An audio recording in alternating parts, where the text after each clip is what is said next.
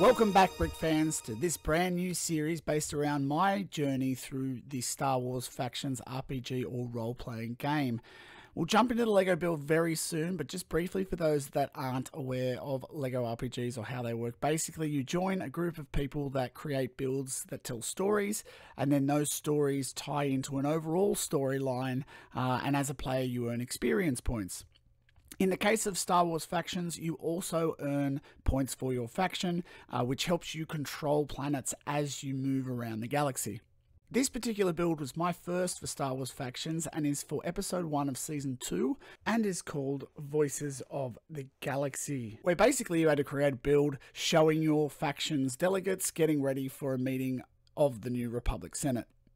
The followers of the Force are my faction, and they have chosen the political center of none other than the homeworld of Padme Amidala, Jar Jar, and Sheevy Palpatine himself, the beautiful planet of Naboo. Now, this is set after the events of Return of the Jedi, so I knew I wanted to build something which referenced the Battle of Naboo from The Phantom Menace, so I decided to build this ceremonial meeting place. This build is littered with Easter eggs, none more memorable than the ever-glowing peace orb that Boss Nass holds up at the end of The Phantom Menace.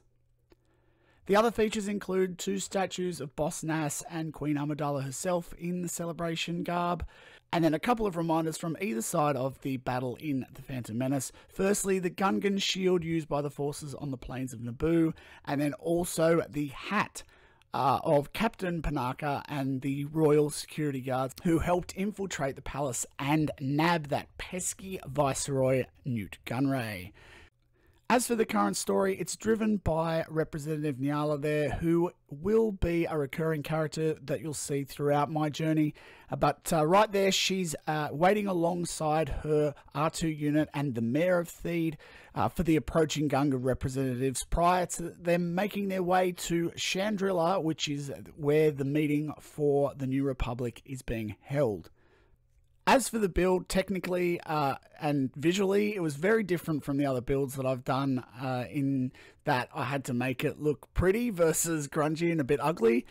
So that was a bit of a challenge for me just at first to get the design aesthetics sorted out. And then it's actually the first time I've ever used a black border, which I think kept the build very kind of neat and clean, which is exactly what I was going for in this one. I'd love to hear what your guys' thoughts are on my first Star Wars Factions build, so please leave some comments below.